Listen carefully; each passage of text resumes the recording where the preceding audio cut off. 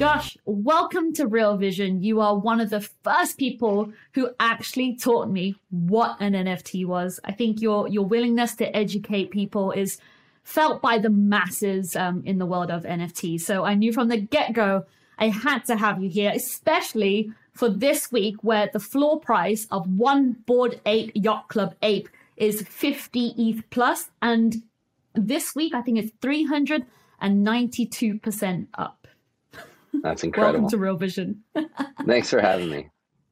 So it's a pleasure to have you here.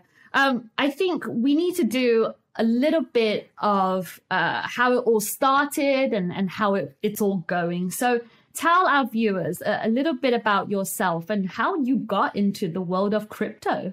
Yeah, I first heard about crypto years ago and experimented it with I made a few purchases and even like minted or bought some crypto kitties back in the day, I guess 2018. But I really came back in full force last year and this year with NBA Top Shot, Zed Run, and then now Bored Apes. So it's been a wild ride. I joked the other week at NFT NYC, like how it started was my like corporate headshot as a like marketing consultant, and how it's going is now like my Bored Ape and the full degenerate look. So it's been a journey for sure.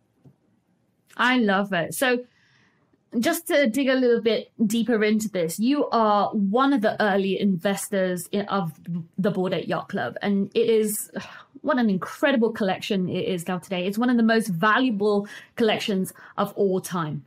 So tell everyone, how did that journey start? Yeah, I mean, I don't want to take too much credit. So much of it was just accidental luck. I happened to mint a Bored Ape the first night that it was available, and I saw this, ape cartoon picture come through my Twitter timeline. And I had been investing or collecting NFTs at the time, and I decided like, oh, that looks fun. I went to the website and I noticed that it was a social club. The art was fun. It reminded me of like the Ninja Turtles or something from my childhood. And I wanted to be part of this like NFT social club and see kind of if we could build a community together. And I looked at the rest of the roadmap, and there was some other things like a YouTube channel with like lo-fi music, and that didn't, particularly stand out to me. But it was at the time, say $250 after gas, and I just decided like, okay, I'm just gonna mint this thing. I posted it on my timeline. It was like, hey, I bought this thing because it has a social club. Good night, and I went to bed. And while I was asleep, this is now like the history of it. Like, who was it? It was like Blau and Pranksy and a bunch of others minted like hundreds of apes, and then that started this frenzy, and everybody came and they just minted out the rest of the collection. And so I woke up and it was sold out, and I was just like, what happened? And it was at probably like a 4x floor price at the time, which felt really good, to wake up to. And I had early access to Twitter Spaces, so I just started a Twitter Space with like, Bored Apes, where are you at? I changed my profile pic, and I was like, let's make it an ape weekend. And Farouk and James and some others were doing the same thing on Clubhouse. And they were doing like, this like 4-day straight, just rolling Clubhouse. And I was doing that on Spaces that weekend. And it just really kicked off the community. Was a really special time to figure out like, what is this crazy club that we got into? People were drawing in the bathroom. There was like a token gated collaborative drawing thing where you could kind of graffiti with pixels. So yeah, I'd have to say like, 60-80% of that was just like luck, being in the right place, right time. But the other side of it is like, I had been looking into the type of community that CryptoPunks had built. I'd been hosting community spaces for NBA Top Shot and Zed Run. And so a lot of us joined the community together. And so there was a sense that like those of us who were exploring this crazy world, like, We'll go into community a little bit later, but your spaces that you talk about is mad, okay? Because it's one of the first Twitter spaces that I joined, and I remember so prominently in my head being part of one of those spaces that you hosted. And I looked at the ranks and lines of people that was in that space, and I was the only human being in that Twitter space. And I was like, I remember just messaging you, who was the host, and I was like, hello, how do I get my NFT? And that's just how this relationship has sort of started with you and I. So, okay, that sounds incredible so far as a journey. I mean, let's talk about just, God knows, just a couple of months, a couple of weeks, you can even say. A collection of apes is auctioned at Sotheby's, you know, celebrities from athletes to the Fallon to a song coming out by Timbaland to some of the coolest singers on the planet have the Bored Ape Yacht Club ape. And he took over the bloody Rolling Stones.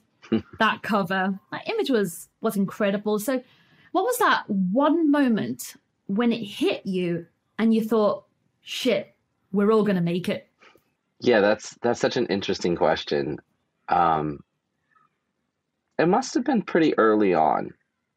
I think I would say, you know, so what happened with Bored Apes is like they came out, they had a bunch of momentum, and then Larva Labs, you know, the CryptoPunks makers, released Meebits, and they released Meebits as these like little 3D characters, and that took a lot of momentum out of Bored Apes. And so there was for a little while this rivalry between Bored Apes and Meebits. And I remember like Beeple made this painting where it was like this giant Meebit being attacked by apes.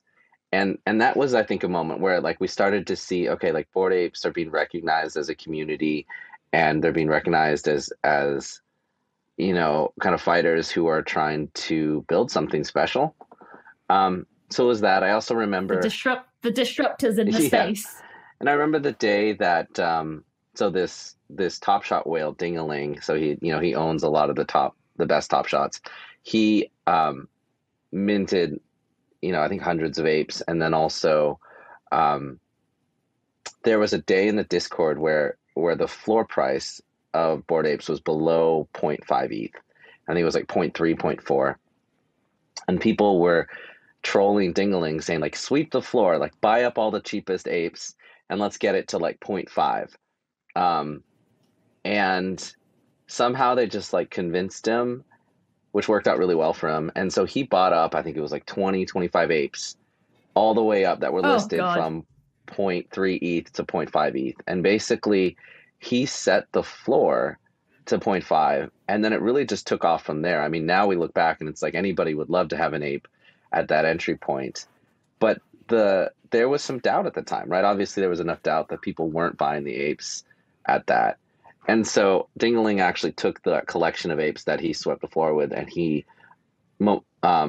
immortalized them into like a fractional, you can own a piece of those apes, and he hasn't sold any of them. So that was a moment where it's like, oh shoot, Ding-a-ling. Yeah, like here goes the rocket. So Ding-a-ling, Beeple, like some of those moments, you know, there was a late night where LaMelo Ball, the NBA player, like came into the Discord, and he bought it. Like people convinced him to buy an ape, and he was like showing it off. And Steph Curry did that, you know, a month or two later. So moments where like people that we admire in culture, like deciding that they wanted to join this community. Wait, so these people just flow into the Discord channel?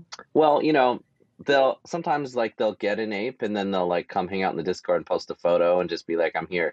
And there's always a moment for the apes. Like a lot of us are basketball fans. Like when Steph Curry joined the apes and we found out about it, it was just like this really celebratory moment because it's backwards, right? Like we were just a bunch of nobodies who joined this community together, and we built, you know, with the help of BAYC, like created something that was so attractive that we have some really cool people who are doing some cool stuff out in culture, deciding that they want to be a part of it.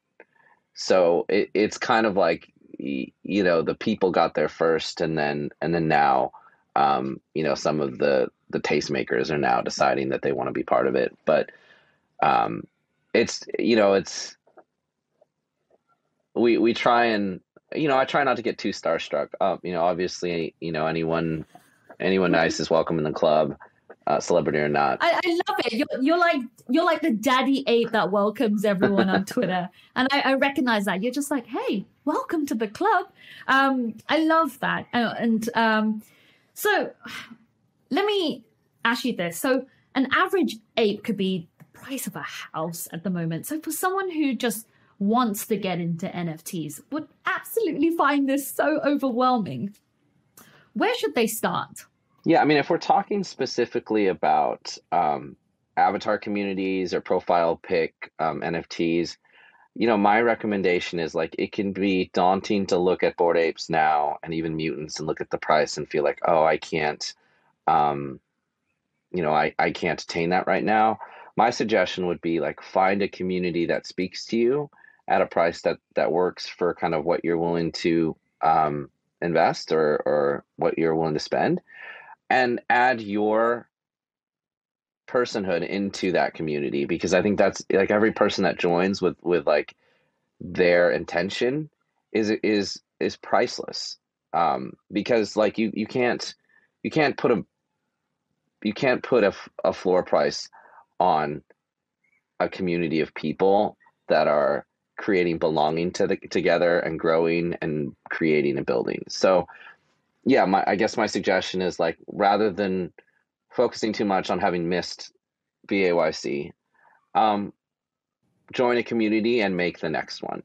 And that may feel daunting, but as like Yeah. someone who played a role in the growth of the club, I watched it happen, and it was special and lucky, but also just people being the best in themselves together, and that creating some really cool value long term for what this could be.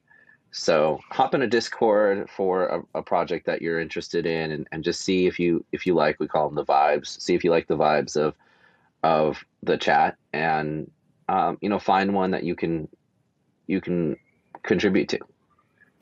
Yeah, I've noticed a few NFT collections now. They come out and they've released, and they really have like a sense of purpose to them. And whatever money they earn, some of the collection, the money goes towards an organization or a fund. That's with a good cause. That's something it's most important that you can connect to, I think. Okay, so while we're on that sort of beat, I know you've probably read the New York Times piece. It says about talking about the Bored Ape Yacht Club. They called you an elite NFT clique whose members own a series of extremely expensive monkey cartoons. So I think my question is, how do you sort of keep the Bored Ape Yacht Club community engaged over time? I'm curious to know if there are any potential airdrops or investment opportunities that do come up, and if they will only be available to Bored Ape Yacht Club holders. Yeah, I mean, I think other than the fact that I believe monkeys aren't apes, I understand the caricature on New York Times side to just be like, okay, these are extremely expensive and they are cartoonish. And I know a lot of people have a hard time understanding that. And you might even be watching, listening to this now and be like, I don't understand why that ape picture is worth 50 ETH or whatever, $200,000.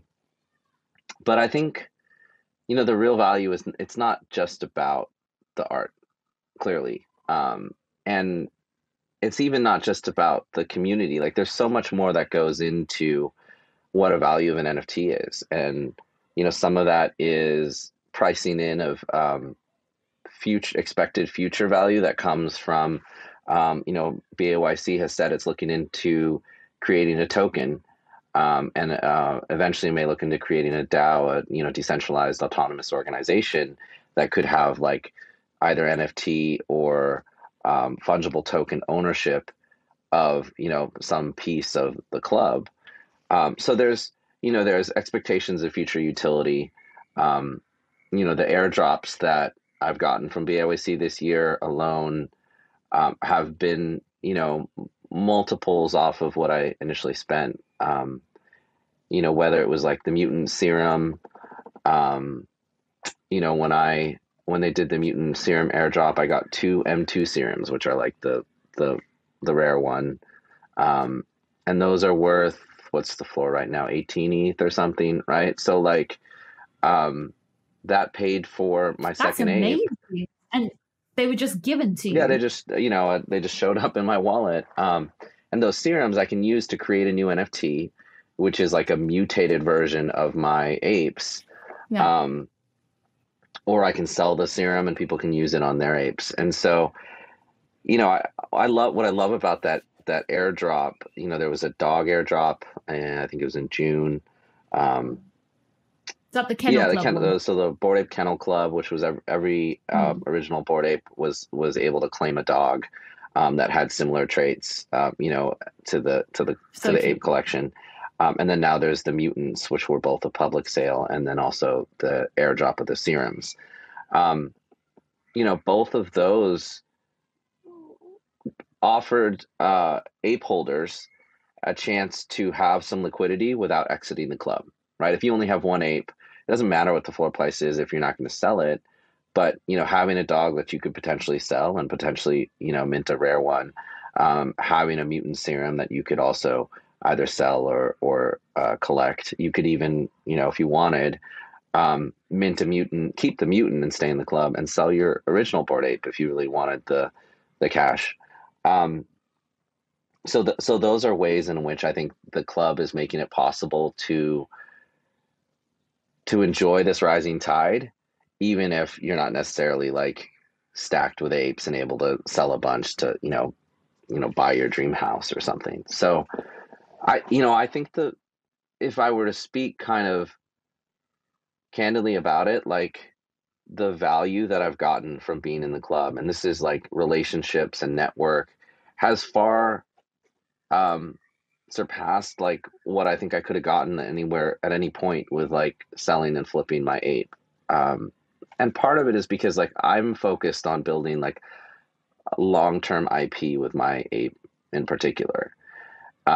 So much so that I realized, the other week that when I Google NFT avatar, the thumbnail for that like Google image search is my forever ape, Maui Prime, who's Hawaiian shirt beanie robot. Um, so in some ways, like I accidentally, but with some intention, became a poster child for NFT avatars in general. And because I'm a marketer, I understand like what it took to get there, and kind of like getting my ape in certain media outlets as the like establishing photo that then Google kind of backtracks. But um, Yeah. that's interesting to It's your me. Like, yeah. It's the it's your identity. It's your social status. It's your total ownership of it. absolutely. And I think my ape is much more famous than I am at this point. So now I'm just hitched to my ape, and we'll ride that. That's amazing. Josh, I hear the word tokenization, DAOs. So this leads me to talk about the metaverse next. Let's take a pivot because I know you are an ambassador for Sandbox, who is a metaverse gaming company that has raised over $93 million in a funding round led by SoftBank. What does this mean for people who are snapping up NFTs left, right, and center? Where is this all taking us? Yeah, would love to jump into that because it's something that I think about a whole lot. Oh, yeah, a real vision. We offer you the hole to go down in. Awesome. Yeah, so to me, the metaverse is the future. This is where the world's heading. And if I can, step back and define it a little bit, like the metaverse is the kind of umbrella digital world that we're all going to live in. And I think like the best way to think of it right now is like, is the world getting more digital or less digital, right? And as we see ourselves kind of entering into more expansive digital worlds, like that to me is the metaverse. And it's not one company, like no one's going to own the metaverse. It's just going to be kind of where we end up living and spending our time. And so that's coming. To me, it's an inevitability. And I think we've seen that, especially in the last couple of years. Um, and so like if it's coming, then it's not just a question of when, it's like how. And that to me is like we're establishing the culture and the values and the principles of what it means to be like a citizen of this new metaverse. And to me, like NFTs play like a foundational role in that because NFTs give us the possibility through decentralization and the blockchain to be interoperable between different metaverse platforms. So my example, like I'm happy to be a Sandbox ambassador, and the BAYC is building a members only club in Sandbox. I have land next to it. And at some point I will have a Bored Ape voxel avatar in Sandbox that I can use to enter the club and hang out with my other Bored Apes. So I can do that in Sandbox. But the beautiful thing about an NFT is I can go over to Decentraland, and they're also building the 3D assets for me to also turn into my Bored Ape in Decentraland, and then go enter another version of a Bored Ape Yacht Club in that world too. And the reason why that I think that's like extremely possible is because NFTs, um, they're independent and they're interoperable. And so rather than siloed digital worlds, like, you know, my Fortnite character versus my like Roblox assets versus my, you know, Facebook meta profile, you know, or my Oculus, whatever, I want to see like a world that's interconnected. And right now, the best way to do that is through the digital ownership that we can get through NFTs. Right. So I can tell you're a fan of building a metaverse that's open for everyone. Yeah, that's the hope. I know you've touched a little bit about this already, but if I can just ask you again, how do you see the expansion of Bored Ape Yacht Club in the world of metaverse? Yeah, I think of it as my digital identity, just on a personal level. Like my ape in particular has really become tied with my identity, and ultimately tied into my um, my my digital presence. And for a long time, that's been Web 2.0, right? Which is like a profile pic, right? When I changed it to my Twitter and my Twitter avatar, or you know, I use that on Discord, like that's really still that social layer of the internet. Mm. But I'm interested in how we take these avatars and move into Web 3.0, which includes the metaverse. And so we take a much deeper digital identity with us into these 3D worlds and into these you know, these full environments. So, Mm. you know, I guess, you know, maybe I'll change my outfits, and my ape doesn't always have to wear a Hawaiian shirt. I can kind of get dressed up and put a suit on if I want to go to a, you know, black tie gala in the metaverse. Yeah. But this ape is going to be who I am, and that's the hope Mm. as we see more communities flourish, is that people can find their tribe and people can find their digital identities, which will be hopefully really creative, right? It doesn't have to be human, it doesn't even have to be humanoid, um, but we can kind of express ourselves in new ways in these digital frontiers. Wonderful. So I know for the NFT world, community is the heart and soul of everything. And I think whenever I talk to you, Josh, you have to hold that word very near and dear to your heart. So on a daily basis, I see you engage with your, I think, what, 60 plus thousand followers on Twitter. You know, I know you're constantly on a Twitter space teaching about people, really engaging about launching the next project, the brand and value of these new and upcoming projects. You really help people sort of guide the light and why they should be part of, you know, whatever community works for them. So the word community, define that for me in the world of Josh Ong. Yeah, for me, it's just about human connection, right? And creating like just a network of different people who care about each other, who are committed to each other, and have you know, ultimately a sense of unity around something. And I think that was something that we had to explore at BYC, where early on there was a concern, like, okay, when it's this club is only 10,000 people, doesn't that feel um, exclusive?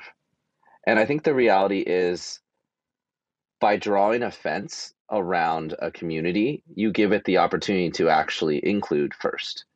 But we have a challenge as a group, and I think this is kind of like the animal farm story, which is like, by making a club exclusive, we enable like a type of community that can include, but the goal is to avoid exclusion. And my hope is that communities that become strong and connect with each other and build a sense of belonging, that um, the the gifts that come with that overflow to society and to the rest of the world. And so what I want to see is like, say, BAYC, like a community that is compelling, that you want to join, but that is creative, so that the world can enjoy the fruits of what this club is able to produce. And so I think that, unfortunately, like, I think if you, without any boundaries around a community, it's very difficult to create strong community inclusion, right? We're all humans. Like, we can say like, okay, we're humans. That's our identity. Like, that's the broadest community that we can belong, and that matters, or maybe it's like a national level, like we're all from whatever country we are. But actually, like, being able to draw lines, and this is, I think, what's interesting about Web3, is when you have tokenized communities, you have very clear lines, who's in and who's out.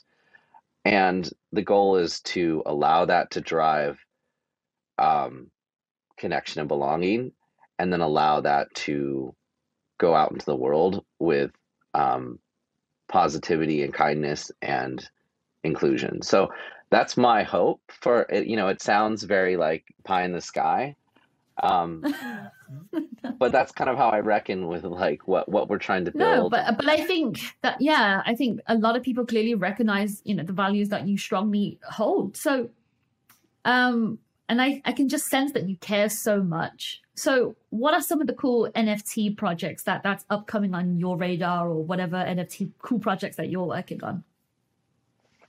Yeah, I mean, it was a huge honor to work on Smilesverse with the artist Wahid, because his story, coming from Afghanistan, loving streetwear as a kid, but not being able to afford things like Supreme or, Air Jordans, um, learning just to, teaching himself how to be a 3D artist, and then putting his work out there, discovering NFTs. It's just a really beautiful story. So the project's called Smilesverse, with, three S's at the end of Smiles, and it's VRS. But um, his collection, which just revealed, over the weekend, is just, in my opinion, like instantly iconic. And I hold a bunch of Smilesverse because I was an advisor, but the fits, the outfits, and the fashion, I just think are remarkable. And the level of detail and just quality that what he'd put into his work is really fantastic. So that's something that I'm really excited about, and I think has a lot of room to grow. A project that I'm working on is Happiness House, and we're building a mental health clinic or mental health space to provide resources in Sandbox. And so No way. so we've partnered with. So what can you tell me what exactly does that mean? Like a health clinic in the metaverse? Yeah, a mental health clinic. So what we're trying to imagine is, like, as people move in the digital world, like, what will they need? And one of the things we want to do is just provide a space where people feel safe and welcome to come and work on mental wellness, in the same way that we think about physical wellness, or the same way that we think about, other areas of our lives. And so we are working with a designer. We're really honored to have support from Sandbox through their Game Maker Fund, and my co-founder Satvik and I. We are, thinking through what are the different types of spaces that we want to put in, and Satvik's put together a group of trained um, mental health counselors through his organization Runaway. And the goal is that they'll log on to Sandbox with their profiles, and they'll have this little avatar sitting there just ready to help people. And then I think we'll do things like maybe some guided meditation, or maybe like a metaverse yoga. Maybe we'll have some artwork up and have different exhibitions. But we're trying to create a space where, like, if people feel anxious or alone or are hurting, that maybe they would think like, hey, I'm going to head over to Happiness House and I'm going to have a place where I'm cared for. And, our hope there is like build a community, have a really honest and active discussion about what mental health and mental wellness looks like, and hopefully make a beautiful corner of the metaverse. So we're looking forward to Sandbox going live with their game and putting up this little plot of land and seeing how we can help people. My goodness. I want to take a whirlwind in that for sure, because as you know, social media is a lot, and that's quite really reassuring to hear that you're looking after that part of the digital world as well. Thanks. Josh, are you ever going to sell your ape? That's a good question. Someone asked me what the price for my forever ape is, and I threw a number out, like it was like $10 million for my ape right now. So if anyone wanted to put that offer on OpenSea or send me an offer, like I would be very tempted to accept it. All right. But 10 million to give up your values. Is that what you're telling me, Josh? I'll get a new ape. Or maybe I'll keep the mutant. Or you get me one. Yeah. Hey, I'll give you a referral if you can help me find a seller. Yeah, there you go. See, this is the nature of friendships, no matter where the digital world takes you. There we go. But I'm not that type of person who thinks that like nothing's for sale. Because I think, it's easy to be like, I'd never sell this. And then once you really start thinking about like, wow, okay, like that's enough to retire comfortably, right? So is that, that's enough to kind of like work on some of the passion things that I care about and, have a real impact philanthropically. So like, and sorry. And Josh, I can see that whatever you're giving to the community now, that's going to be with the legacy that you hold within the digital realm. Yeah, that's the hope. Yeah.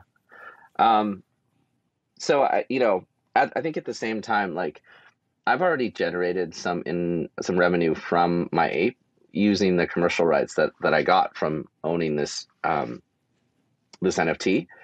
And so my goal is like, I'm not just concerned with like, okay, when do I sell this ape, but I'm more interested in like, how do I make a generational intellectual property that is able to bring in revenue without just having to sell it. So one example is my ape, Maui Prime, is collaborating with the musician Aloe Black to release an NFT through this new music marketplace called Sing Market. And, Aloe and I, agreed on a certain revenue share because I'm putting in my ape and he's putting in his music and his artistry. And we're going to work together to promote this new music producer, Maui Prime, this virtual artist. And, I'm going to make more off that than, definitely whatever my ape cost. But like long term, I'm much more interested in something sustainable than holding something and flipping it and, losing out on the club. But I'm also like, I think sell shaming, which is something that happens where people are like, oh, you sold too early. Like, I think that's really awful, right? Because everybody has their own circumstances. And, I just saw one of my fellow apes, like, sold their ape to buy a house, right? Just the other day. And like, I want to celebrate that, and if I was encouraging people to hold. I love the success stories on NFTs on Twitter. Absolutely. Yeah. And this is like life-changing, right? Yeah. So if I encourage people to hold, it's because I want them to reach a place where they can change their lives for them and their families. And at the same time, like everybody gets off the rocket whenever you need to get off. And so markets are volatile, especially with something like NFTs that aren't always easily liquid. And so everybody makes their decision based on what they need to do.